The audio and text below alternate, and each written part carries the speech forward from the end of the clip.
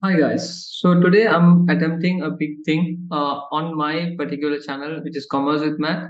I'm going to teach you the entire economics O-level syllabus by the textbook, each and each chapter. I know it's going to be a hard task for me. I don't know how many days it's going to take for me to do this, but I'm going to explain you the entire textbook one by one chapter. So if you guys have not subscribed Commerce with Mac to learn commerce related subjects completely free, subscribe now. Let's move on to the chapter. So today we are in Edexcel O-level economics syllabus. So this is your textbook you can see. So I'm going to bring it a bit down and show you the contents. I have already done a small video part of it. You can see that particular videos link in the below description. So here you can see we are going to learn today the economic problem, which is the chapter number one. So in each video, I don't know how many shirts I'm going to change. I don't know how many days it will take, but I'm going to complete your entire syllabus, which is 42 chapters.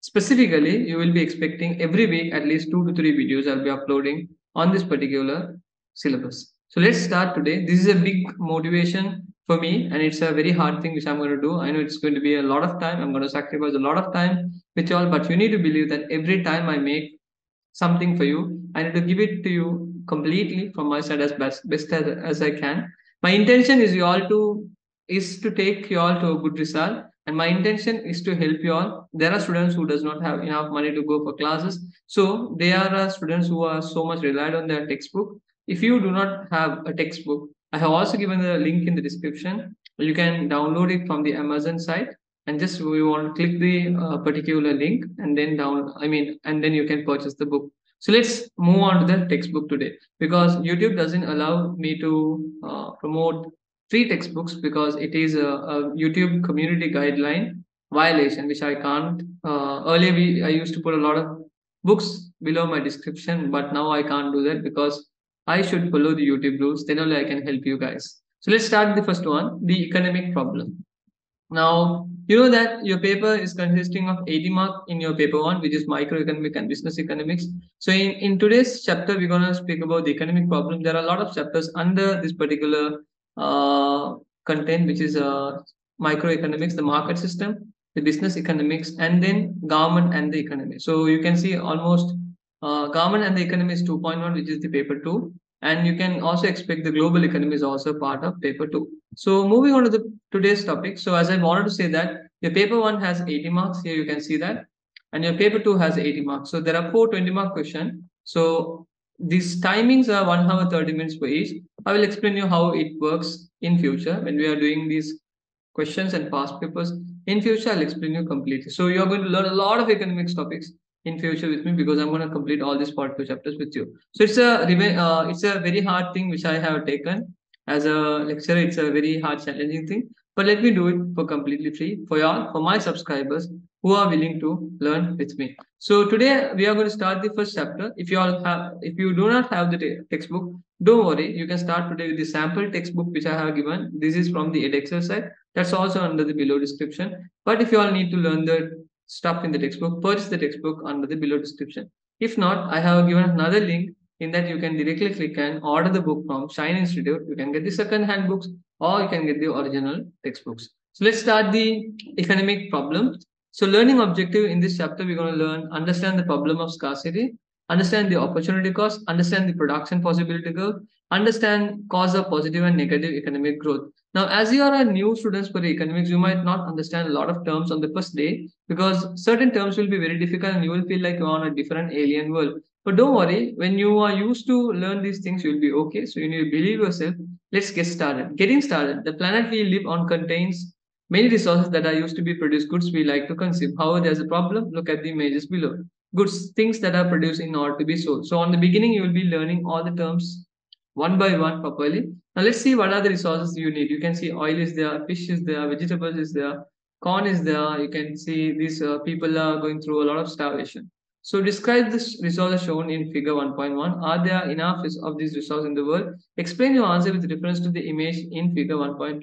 Now you see that the people's need is something you would have learned in your business studies, something the basic essential for a person to survive. Those needs cannot be satisfied in all the places, because every time there's something called limitation. So this limited product is what we say is scarcity. So every time a product is produced, now for example, if I take this pencil, there's only a limitation. They can't produce to the entire world. Even if they produce to the entire world, if a person buys, if there are 7 billion people, for example, if they produce 7 billion pencils, if a person buy two pencils, it will only satisfy 3.5 billion people. So that's the problem when it comes to this limitation. This limitation is known as scarcity, which you will be learning in future. In group, discuss whether your country has enough resource. Draw up a list of measures that your government might take to increase the quantity of resource available.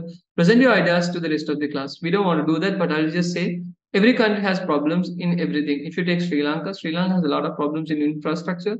We need a lot of resources to make highways, harbors, things, stuff like that. So all the countries have some sort of problem. But let's move on to the next part. Now, if I am very fast in explaining, don't worry, guys. You will be used to it. If I'm very fast, play the video it in maybe 0.75 speed, so you can watch the entire video. And one more thing, if advertisements are playing in between, those are the earnings which I'm getting because of the videos, and that keeps me motivated because you watch the advertisement completely. Don't skip the advertisements because those advertisement is the reason I'm working on my YouTube. Apart from the help which I'm giving you all, you all also should help me in increasing the revenue of my channel to give a lot of contents to you all in future. So let's see the first topic we're going to learn, finite resources. So I'm going to zoom a bit so you will have a complete thing what I'm going to read. All countries have resources such as water, minerals, soil, plants, animals, and people. However, in any country, there are finite quantity of these resources, which means that the quantity available is limited. As there is only a limited quantity, economists say that resources are scarce. These resources are often referred to as four factor of production: land, labor, capital, enterprise. So now if you see that in all the countries there's always limited resources. So this limited resources is the reason we say it as finite resources. So in simple terms, you don't want to learn the entire topic. Just remember finite resource means limited resources, and unlimited resource. There are four things which is the limited resource for any production, that is land, labor, capital, entrepreneurship. What you need to underline, if you have a textbook, underline land, labor, capital, entrepreneurship, and say that resources are scarce, and these are known as factors of production. So we also say in short terms land, labor, capital, entrepreneurship as LLCE, if you can remember in an easy way. So moving on to the point. Resources are scarcer in some countries than others. For example, in some African countries, there are serious shortages of fertile soil and water. This means that food production is inadequate. Even when the resource exists, a country may not be capable of exploiting them. For example, Ethiopia struggles to produce enough food for its population because only about 4% of its fertile land is irrigated. The problem is not a shortage of water, but the failure to exploit some of its huge rivers such as Awash and Blue Nile.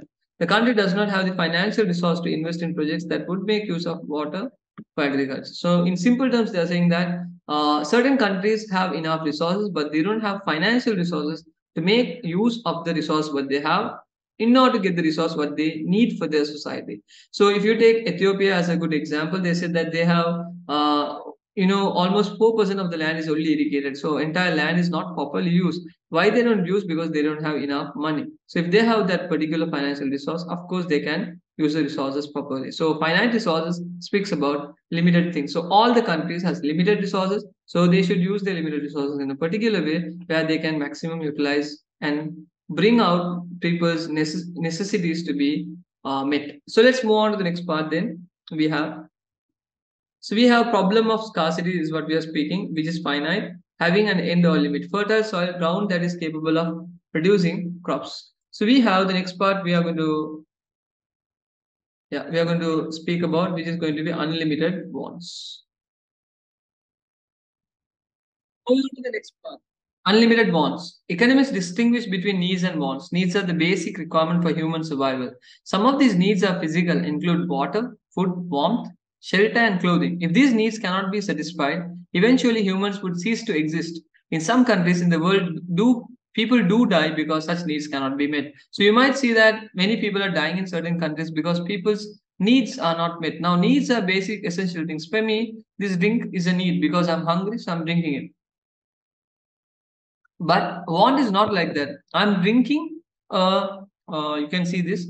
I'm drinking Deul juice. You know what is Deul juice and how to say. So this is a some sort of a very important juice for me. So I am taking a want. I can take mango. I can take any flavors I like. So a juice is a need, means what type of juice I'm selecting, it becomes a want. So anyway, moving on to the point. In addition to basic needs, humans also have other desires. These are called wants and may include more holidays abroad, a better house, more meals out, a bigger car, new golf clubs, a better education, improved healthcare, and cleaner environment. These wants are unlimited or infinite. So people's needs can be limited because eating is limited, sleeping is limited, health is limited, so your clothes are limited, but the way you are going to dress is going to be unlimited. So that's what we are saying now. When you're going to go on a car, when you want to travel, you might love to buy a car, but which type of car? It can be Ducati or Bugatti, whatever the model you're going to choose. Based on that, I don't know Ducati have a car or not, but Bugatti have a car. So Bugatti or maybe Mercedes or maybe Audi, whatever the car you're going to select, that gives you an infinite, unlimited want. People always want more, whatever their current circumstances. It is human nature.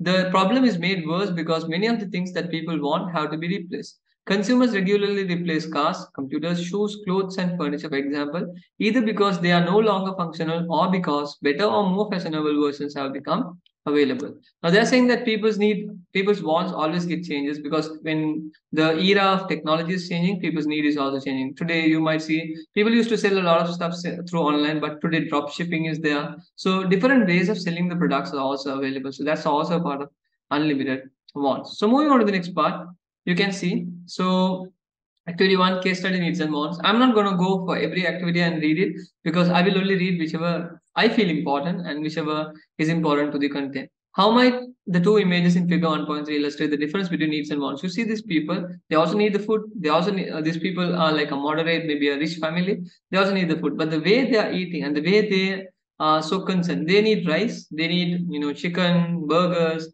something which will addicted to the particular taste. Why are resources finite? Because resources are limited in nature and it is due to scarcity. That's why resources are finite. So you can see that. So we are going to learn a main important thing, the topic called basic economic problem now. All countries have to deal with economics, but economics called the basic economic problem. The problem summarized in figure 1.4 occurs because the world's resources scarce are finite and people's wants are infinite. Demand for resources is greater than their supply. As a result, decisions have to be made about how to allocate a nation's scarce resources between different users. This is what the study of economics is all about. So now what they're trying to say is about if you have resources available in a country, how do you scatter that resources to a particular need? Now you take government has certain resources. So if government has resources, it can be finance. They can decide they need to build a hospital or they need to build a road. They need to decide they need to build a harbor or they need to build an airport. So when they take this decision, this is where we say that allocation of resources are taking place. So basic economic problems is that all the country have problems when it comes to resources, but how are they going to manage those resources is taught under basic economic problem. So if the country has infinite wants with the limited resources, they need to ensure that they can give the maximum utilization of the resources what they have. So you can see this is what the study of economics is all about. Infinite bonds is higher than finite or scarce resources. So demand is always higher, supply is lower. Supply is lower. So basic economic problems is addressed by three things. The first one they say what to produce, how to produce, for whom to produce. Now this is an important area, and I would say this can be tested quite a good marks. Most of the papers I have seen that what to produce, how to produce, whom to produce, always repetitively has been tested. So this is an important area. When I say important, it's completely important, guys. Don't miss it. Now you can also see here a few reasons, definitions they have given. Basic economic problem: allocation of a nation's scarce resources between competing users that represent infinite wants. Scarce resources: amount of resources available when supply is limited. So these are definitions which I have already explained. So if you can, take a whistle board and you just need to drop down the things which you see it in subject vocabulary because you can refer it later whenever you feel it is convenient to you. So general vocabulary says that allocate means you are decide officially that a particular amount of money, time, etc. should be used for a particular purpose. So I have explained that particular thing. So let's move on to the next part of this topic. To overcome the basic economic problem, important decisions have to be made. The number one is what to produce. So whenever the country is having the limited resources, they need to go with these three questions because that is how basic economic problems are mitigated or resolved. So how what to produce, how to produce, for whom to produce will help you how to manage the resource what the country is actually having. First thing, because it is impossible to produce all the goods that people want, a country must decide which goods will be produced. For example, should resource be used to provide more libraries, build more schools, expand the armed forces, make more cars, build more houses, construct more roads, make more toys, print more books, increase state pensions, or train more doctors? So these are the type of questions they might have. Like because the country is having limited resource, they need to be very concerned what type of products they're going to produce. Is it going to be a consumer good or capital good? Consumer good means day-to-day consumption of a product. Capital good means a long-term consumption of a product. For example, a library can be a capital good. A book can be a consumer good because people are going to use it. So government or the company or the suppliers should decide what they are going to produce. How to produce? Goods can be produced using a variety of different production methods. The four factors of production can be organized in different ways to produce the same good. But I would say how to produce is categorized into two. So you all need to take a note, take your textbook and start writing with me. The two ways is number one is going to be labor intensive.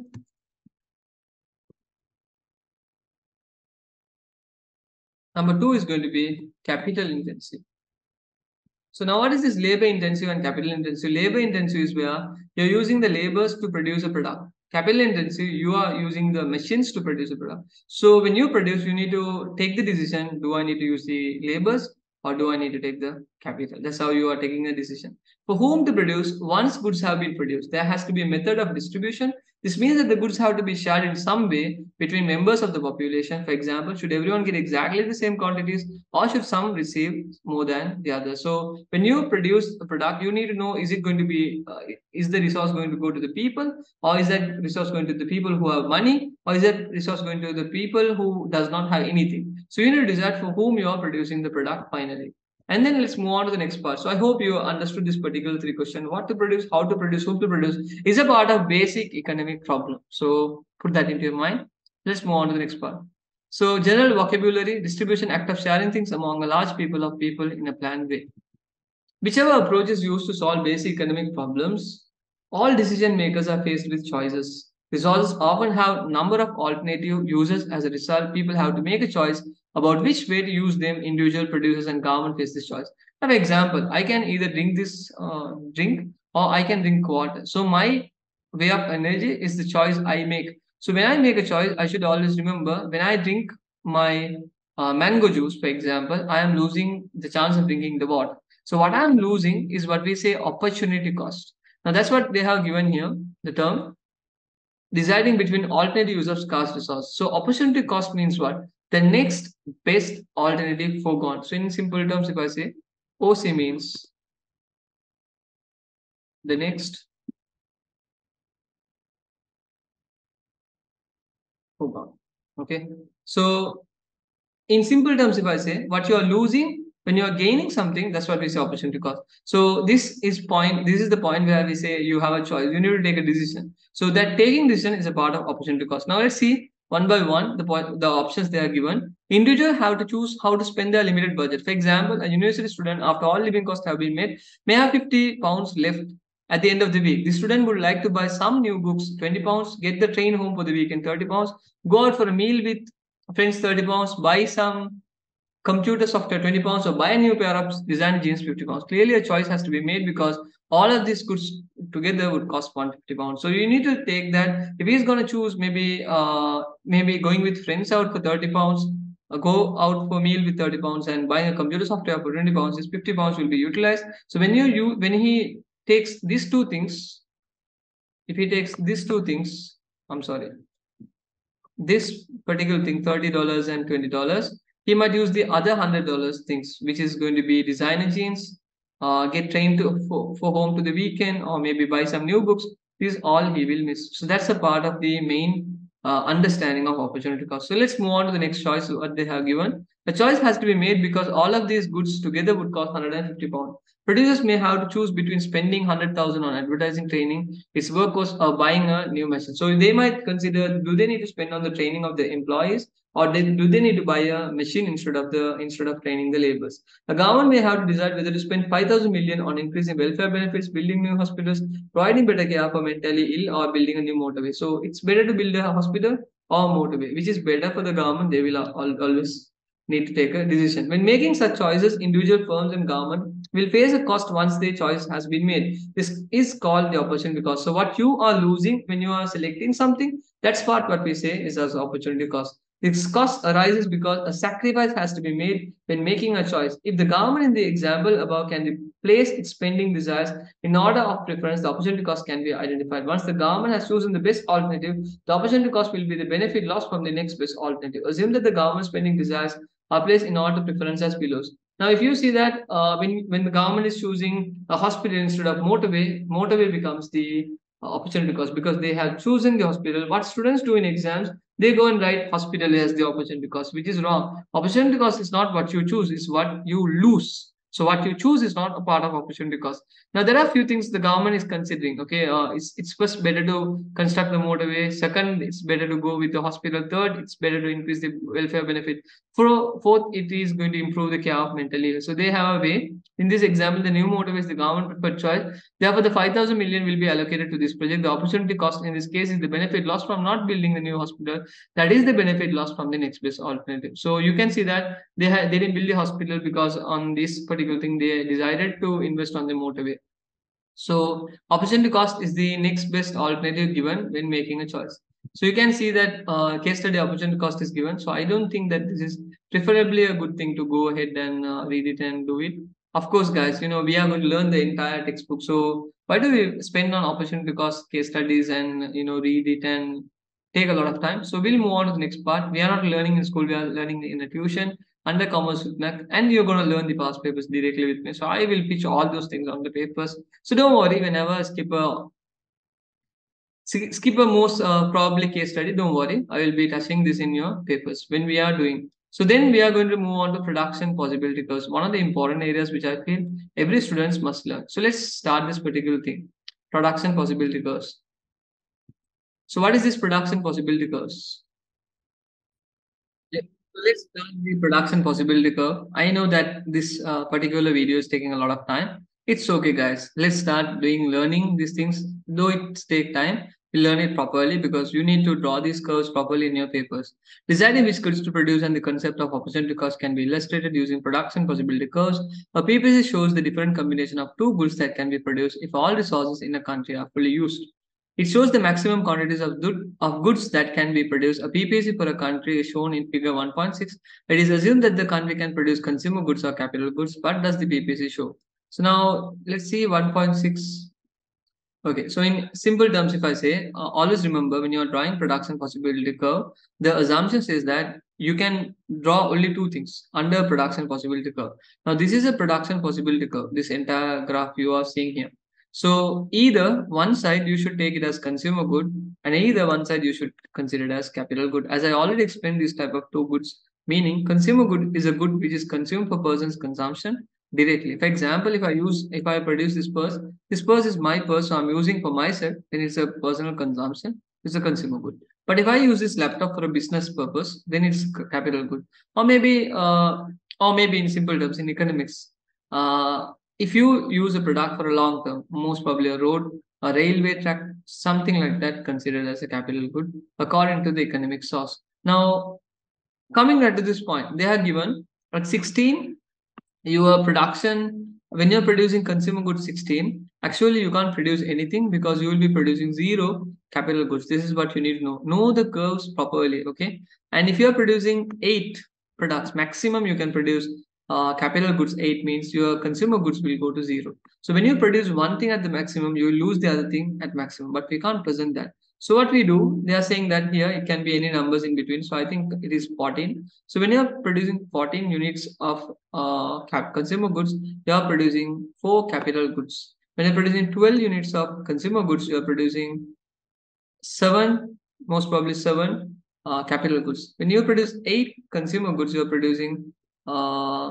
7 capital goods. But the problem is when you're producing consumer goods 12, you can't exactly go for this point